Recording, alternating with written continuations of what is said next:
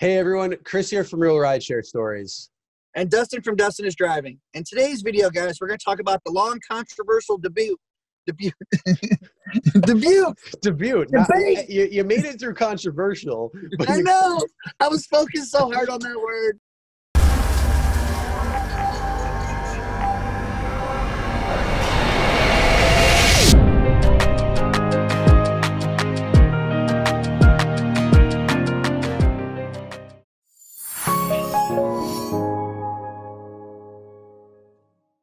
Hey everyone, Chris here from Real Rideshare Stories. And Dustin from Dustin is Driving. In today's video, guys, we're going to talk about the long controversial debate on whether drivers are really independent contractors or have we been misclassified from being employees. Because personally, in my opinion, well, all these restrictions and parameters we have to follow sure makes us feel like we're actual employees, because the only choice we really have is whether we're going to log on the app or not. What do you think? Oh, I'm right there with you. That is pretty much the only freedom that we have and pretty much have had, but it was a lot better back in the day because pay was higher. There wasn't so many false reports or allegations when you could just be deactivated left and right like they're doing today. So the atmosphere in the arena is a whole different ball game today than it was in yesteryear. So there's been, I guess, a few tightenings of, at least when it comes to the pocketbook and the pay, where Uber and Lyft have tried to, peel back how much they're paying drivers and try to collect more, because you see the service charge that all of a sudden is now 40, 50, 60% of what the fare is. And Uber sits back and just connects people together for a ride and for payment, and they just sit back and collect upwards of 60+% of that ride, which, that doesn't seem as fair, because it's not them who's going out and paying for the vehicles, the maintenance, the service, and everything that goes along with it. So as you look at it more and more, and if you really truly look at it, and I'm talking about like all the different facets and variants of what it is to be an independent contractor versus an employee, that gray area that they're operating in starts to clear up. And I'm going to say it, where I actually think that drivers are being misclassified as independent contractors and really should be classified as employees. And I've been, I've made videos on that topic a little bit, but I haven't really gone into detail too much. But I'm actually changing what I think about it, because once you start looking at things and you really start paying attention, I'm going into the side of employee more so than what is going on when it comes to being an independent contractor. And the biggest reason why I say that is because of AB5 and what's going on there in California, how they're having that ABC test, which we can go over that in a little bit, but how they're changing the ABC test and what they've done with Uber to try to, curtail being classified as a independent contractor, or I'm sorry, being classified as an employee versus an independent contractor in state of California when you are an Uber driver. And so a lot of the changes that they've made just shows the flexibility and the freedom that they should be operating under, but yet aren't when it comes to the rest of the country and even possibly the world. Oh, yes, I totally agree with you on that, because California now, the AB5 is supposed to go into effect, January 1st, stating that they're supposed to be treated as actual employees now, because they've gone back and forth in the court over and over debating this. And now, instead of actually saying, okay, yeah, you are employees and everything, because they don't want to, they don't want to affect their bottom dollar. It's always about the money in the end. They don't want to pay our taxes. They don't want to give us sick pay, vacation days, all that good stuff, as most employers have to pay into. So they're trying to save face and, prolong it. And now they've changed it up where before drivers could not see who we were picking up, like where they wanted to go at all. Okay, right now, we still don't know who we're picking up till we get there, because people can put in whatever fake, crazy name they want to put in there, like your mom or the devil, Bob. But Bob. Silky Bob. But now they put in there, actually for California people, at least, they let them know exactly how much the estimated pay is beforehand and where they're going to be going. Mhm. And the rest of the country now, unless you have a certain, like, what, Uber Pro status, you don't get to see those extra features and everything. Or should I say, at least you estimated how much the ride's going to be. Now we're just, just picking it up. It's just all random. We don't have any clue at all. If we were actual independent contractors, we would, technically be like taxis. Taxis, they have pretty much like a flat rate of what they're going to do, and they get paid a whole lot more than we do, and don't even have to do the maintenance and everything on their vehicles because they're with a company. You know what I'm saying? Like, we're technically, we can say, oh, I drive for Uber and Lyft, but are you an employee of Uber and Lyft? Technically, no. Should you be? Probably. Oh yeah, for sure. And so what I'm going to do is I'm going to put the ABC test on the screen right now, which is what California says. And then we'll do the IRS, what they say. And then also what France has done, because I don't think we've talked about that, or I don't even know if you know what happened in France recently. No, I don't. Yeah, so we'll get into that in a little bit. But yeah, so as you see on the screen, it's talking about the ABC test, what it is. So these are the three things right here. And it says, number one, the worker is free from the control and direction of the hiring entity in connection with the performance of the work, both under the contract for the performance of the work and in fact. So that's the first point. Then two is the worker performs work that is outside the usual course of the hiring entity's business. And Uber says we're not a that we're not a transportation company, but we're a technology company. And that I can understand to a point, but they deal mostly in rideshare. Now they're doing delivery with Uber Connect and Uber Direct, depending on how that goes, plus also Uber Eats. So they're kind of expanding their horizons a little bit, but Lyft hasn't done anything. They've just started doing delivering of things because of this whole pandemic, and their business is pretty much dried up for a couple of weeks now. So it's pretty interesting there. And then the third point is the worker is customarily engaged in an independently established trade, occupation, or business of the same nature as the work is performed. And it says one important thing to remember when you read about employee versus independent contractors, the IRS states and the states assume that a worker is an employee unless proven otherwise. So yeah, and that's pretty much what they kind of do too. You know what I'm saying? Like we are exactly what these three rules state. Pretty much shows exactly what we are.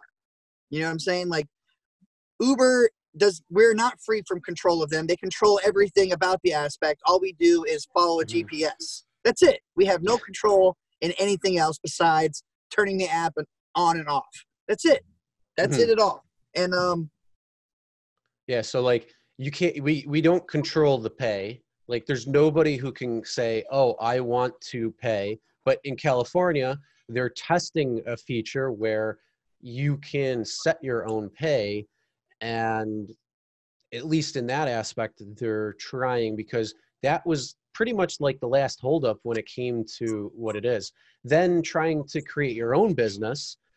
So to create your own clientele business, if you were an independent contractor, you'd be able to do that. And that means like people could request you, or they could, continue on with you if they wanted to take more Uber or Lyft rides down the road, whether it be later that day, whether they want to rent you out for, an hour, a couple hours, kind of like a limo driver or something along that lines, or a,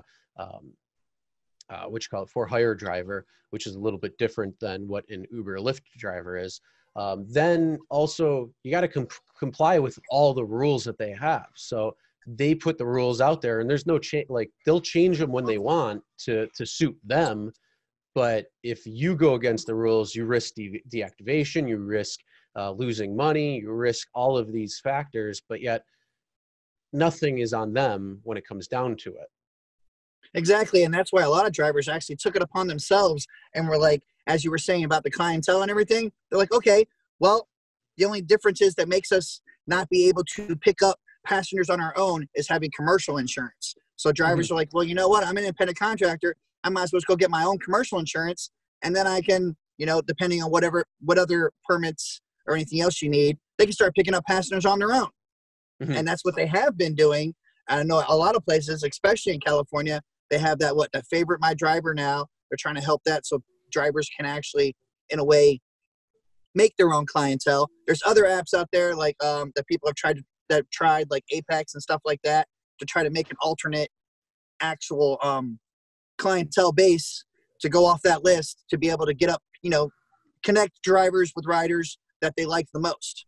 Mhm. So drivers now, since we're not employees, with everything going on with people trying to collect unemployment, everything's just, you know, the crap it's hit the fan.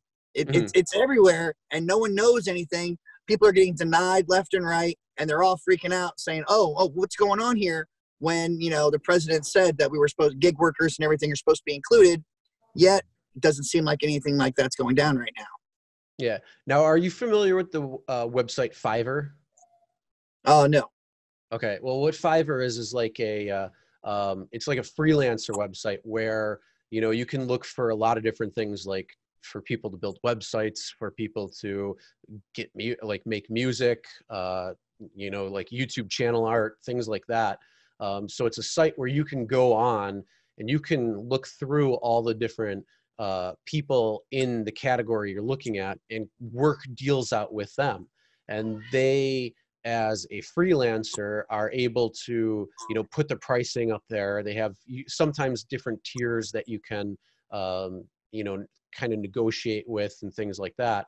And then Fiverr takes a small percentage off of that transaction if you proceed to have work done with them, which, you know, why couldn't Uber or Lyft set something up like that, where if you wanted to pick a driver, then you can put on that you're online in a particular zone or area or something, even though maybe you may be sitting at home waiting for something to come in, you can kind of schedule your own rides or something at a particular time and say, oh yeah, I'll be out at this time, at least to kind of create more of a clientele business, and, you know, also get rented off for, you know, maybe a day or a couple hours or something. Maybe somebody wants to take you or use you as a driver so they can take a date and go to a restaurant and then go out to, you know, go dancing or club or something or whatever it might be.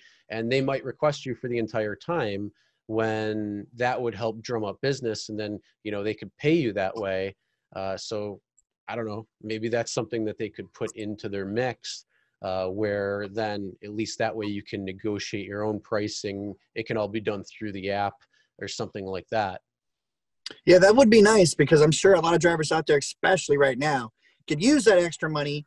And with Uber, well, especially probably with Lyft too, I mean, they don't want to do something like that at the same time, because they want to keep taking their cut of the money. Like right now, drivers, most of the time, they're taking 50-60%. When almost everybody back in the day signed up, they were only getting like 20% of our fares. Mm-hmm. You know what I'm saying? 20-25. And then they all of a sudden went ahead and changed it to this flat rate and everything, made you sign a contract or agreement. You had two choices. You could sign it and agree to whatever their terms are, or don't. That was it. But you could no longer drive if you chose not to agree to their terms. So in a way, that's kind of like seeming like more of an employer, like pushing, saying, hey, well, you know, if you don't work this overtime or something, you're not gonna get your 40 hours anymore. We're gonna drop you down to like part-time. And that just limits your options to be able to do anything. And drivers right now are really hurting for money, and stuff like that would be nice. And like I said, that's also why this classification is really screwing everything up, for the simple fact of people trying to collect unemployment in this time, because something like this is like never happened, at least in our lifetimes, where unemployment's at the highest it's ever been. Everything's shut down. Everything's shut down. You know, pretty much people are in like survival mode, and Uber and Lyft aren't helping anything out at all whatsoever. And it's. I think that can be another video that we can discuss about how Uber and Lyft's response is when it comes to this whole pandemic and everything there, because that is a whole different subject itself that we can really talk about too. Because I have some good thoughts about that one.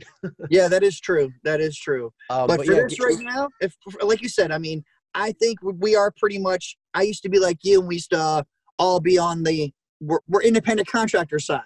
But the more and more, the longer you actually drive for them and everything, the more you realize you have no control over anything, and that's part of the ABC test. That's one of the things.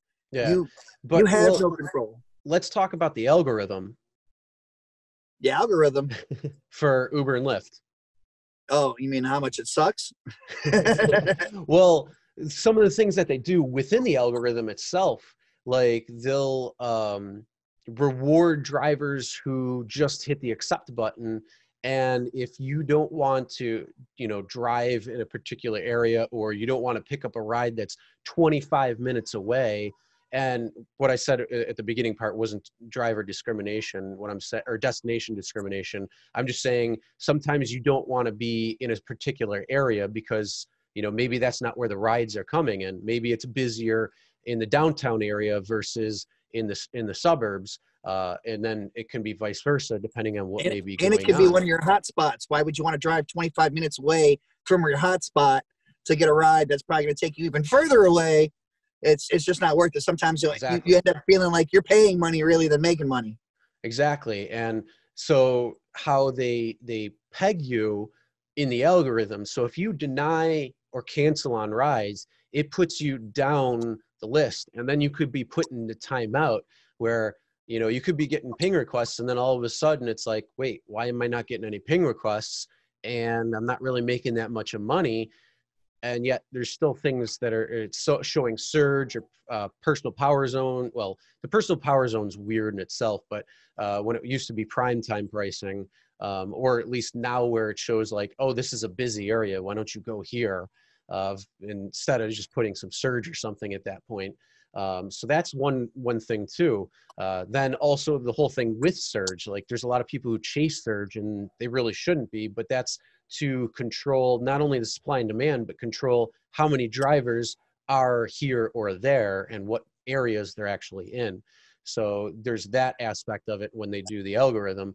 Then also, like I had said, the timeout issue, but also if you have a lower rating, so if you're a driver who has a lower rating versus a higher rating, you're going to get shittier rides.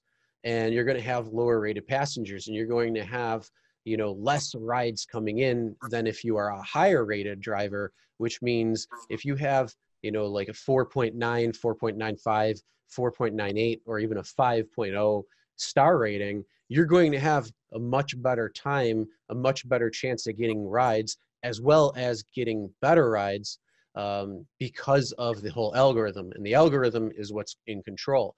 But they also can control the algorithm and put those barricades in it, or those options in it, to penalize drivers who aren't accepting rides, who are canceling on rides, and also who have a low star rating.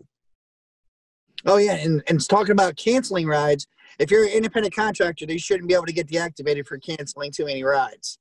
You know what I'm saying? That's same thing. I mean, for canceling rides or for denying rides, if you see something on a ping request that comes in and it says 22 minutes away and it's far away, like it's going the opposite way of where you want to be, like say it's a hot zone going on, maybe an event is just getting out and you're kind of heading that way because you know that it's going to be busier and you can kind of plan your evening, day, whatever it is accordingly. To make the most amount of money. And it's up to this algorithm that says, oh, you're not accepting rides, we're not going to give you as many rides. Or, oh, you're canceling rides, you're not gonna. And then it's just this weird interaction. The thing is, a lot of drivers just don't think about it. They're just like, oh, a ping request comes in. Some will be like, oh, I got to take it because my Uber Pro status, I need to get Uber Diamond. And what do they really give me at those points? Yeah, Uber Platinum, whatever it is. It's like, it's just a facade for drivers to continue to accept rides because if you fall below a threshold, which is that, I think it's, what is it, 80% or something, then you don't get your Uber Pro status, which saves me 10 cents at a gallon or something, when I can just download the GetUpside gas app and save even more than that using GetUpside versus Uber's crappy service, Uber Pro, or even like saving on car maintenance repairs. Is like, I'm not going to use your crap anyways. So, but yet drivers are like, oh, I need to know that. And yet you look at California, who put in that ABC test, and yeah, now they show exactly where the pickup is, where the drop off is. So you can make the decision, well, they're going in a particular area that is away from the hotspot, and I don't want to go and drive into that area. And I'm not saying the destination discrimination. I'm saying what is best for you to make the most amount of money. You shouldn't be penalized for that. Now, I'm not saying like, oh, I don't want to go into a bad neighborhood. Like, dropping somebody off in a bad neighborhood is not really a big deal. Like, yeah, if you don't want to pick people up in that bad neighborhood because you feel unsafe or something, that's a whole different thing. So that's not like the whole thing with this destination discrimination. It's like, just turn the app off, drive out of that area, and turn it back on. It's fine. Because you got to go where the money is. And so, they show you the drop off and the pickup, the pickup and the drop off. They show you the estimated earnings of it. They show you how far away it is. They show you like the surge. They give you the ability in certain places to actually create your own pay versus what it actually says. So if it says, hey, I want to be, instead of the rate that Uber or Lyft is giving, I think that this ride, I want to drive for 1.5 times, they can do that. So they really loosened the restrictions that drivers have when it came to that. Oh, then they also got rid of the acceptance rate. So like, you have Uber Pro no matter what, and they got rid of that acceptance rate issue. There is no issue with acceptance rate. I guess there is still issue with cancellation rates, but not as much. Or you can't get deactivated from it, from what I understand and what I've heard. Now, I haven't been in California really to know all that, but we talk to drivers in pretty much all different areas. So, I mean, yeah, it's amazing what they did to try to curtail that law, yet they still don't make any changes when it comes to the rest of the country. So it really shows you that they are operating at such a far level that I'm pretty sure that if more courts challenge them, they may be classified as employees over independent contractors. Oh yeah, I totally agree with you, and I think it's almost like they know that they're doing wrong now, and that's why they're like, okay, well, since this one state's fighting for being unemployment, independent contractors and everything, they want to actually be employees. Well, let's go ahead and try to please them, so that way other states don't follow suit. And what eventually might happen is that. Yeah. But let me hear, what do you think it might end up in the end? Because I got to hurry up. My my kid's music teacher just called me. No problem. I think that more and more states are going to challenge Uber and Lyft because of what California did. Also, I'll show you real quick what France did.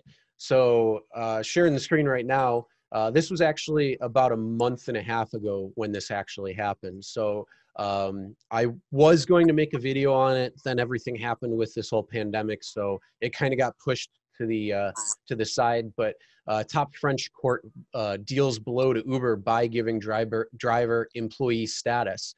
So a France court actually is finding that an Uber driver isn't really considered an independent contractor, or what they deem is an independent contractor, but really considered an employee. So I'm just going to kind of scroll through. If you want to check out this article, it's by Reuters. I'll put a link in the description below so you can check that out. But I'm not really going to go over what it is. But yeah, that's just showing you that France is now giving a blow by giving driver employee status versus not. And which might end up being the same thing here too. That's what I honestly think. After everything's said and done, Who Now, knows how everything's going to turn out in the end. yeah, in Jersey, where you're state now, not, I don't know if you'd say that's home state, but at least your base now is put in a fine to Uber for what, $650 million or something real close to It was that. insane. In unemployment and employment tax, things that they haven't paid, plus all of the interest and all that accrued over the time. So you're having states now put that money in, and then also New York is pretty much putting in the same type of legislation as California is trying to do, and so you're seeing this happen more and more. So it's like I said, if you compare what's going on in California versus the rest of the country, it really shows that what they've changed there could go to the rest of the country. They don't have to test market like they're saying that they're testing, but really they should be doing that, because otherwise you're going to have these challenges come into place and you're going to have to change the system anyway. I totally agree with you. All right, so wrapping up then, your final thoughts on this. What do you think that drivers are truly independent contractors? Do you think that they could ever be truly independent contractors? They're operating in this gray area, or do you actually think that drivers are being misclassified instead of being independent contractors and should be actually classified as employees? What's your thoughts? Now I think they are misclassified. The way everything is and how we're pretty much under their power. It's almost like the Matrix. They have all the control. We think we're independent contractors, but you're really not. Mm-hmm. That's where I feel. Yeah, and like I said, I'm right there with you. I've made videos saying, hey, we're independent contractors. Stop trying to fight that. I've also voiced my opposition against AB5 and AB5-like legislation, and I'm still not really sold on it because of I don't think it's in the best interest of drivers to have AB5 or be an employee. I think it's in a driver's best interest to maybe choose what they want, but also to have more freedom to be able to make the best decisions to get the money that they want, versus having this facade called Uber Pro or Lyft Rewards that encourages drivers to do what they want, even though they're kind of giving you some sort of like thing in return, which, let's face it, how many people are actually using that crap anyways? True. True. That's my final thoughts on that. Any last input or anything on that, Dustin? No, I'm good. That pretty much sums it up right there. All right. Well, I guess I'll end it then, if that's cool, or if you want to end it. Yeah, go ahead. All right. Well, that's the end of this video. Comment below your thoughts on this. What do you think? Do you think that drivers are independent contractors? Do you think that Uber and Lyft are operating in this crazy gray area? Or do you think that drivers have been misclassified and should be actually employees? Comment below, let me know. Also, what are your thoughts on all of that and just what they should be doing in general besides that? Comment below, let us know. With that being said, that's the end of the video. Make sure you subscribe, ring the bell for notifications so you'll be notified every time a new video is uploaded. And as always, never drink and drive. Always tip your drivers, your delivery drivers, and your shoppers. And we'll see you next time. Time. Hey everyone, Chris here from Real Rideshare Stories. Oh, I was telling you to check the time before we started. Oh. Hey everyone, Chris here from Real Rideshare Stories. And Dustin from Dustin is Driving. What's going on? So today we're going to be talking about a subject that we've kind of been considering. Well, you know, they are part of the U.S., but they have a really strict set of rules in those two states. And I know that drivers have... Fuck. False reports can deactivate drivers, which suck. Hold on. You're not going to just sit there and tell me I'm deactivated when they have a bunch of reports, which most of them are false. But if they're true, obviously, driver needs to be deactivated. But if you have enough people complain, that shouldn't affect. Oh, I fucking lost it there. I shouldn't even have talked about that shit. Hey everyone, Chris here from Real Rideshare Stories. And Dustin from Dustin is Driving. In today's video, we're going to talk about the long controversial... Did I say that right? Controversial? Do it. Hey everyone, Chris here from Real Rideshare Stories. And Dustin from Dustin is Driving. In today's video, guys, we're going to talk about the long controversial debate. Okay. Hey everyone, Chris here from Real Rideshare Stories. And Dustin from Dustin is Driving. In today's video, guys, we're going to talk about the long controversial... That was right. Hey everyone, Chris here from Real Rideshare Stories. And Dustin from Dustin is Driving. In today's video, guys, we're going to talk about the long controversial debut. Debut. Debate. You made it through controversial. I know. I was focused so hard on that word. Hey everyone, Chris here from Real Rideshare Stories.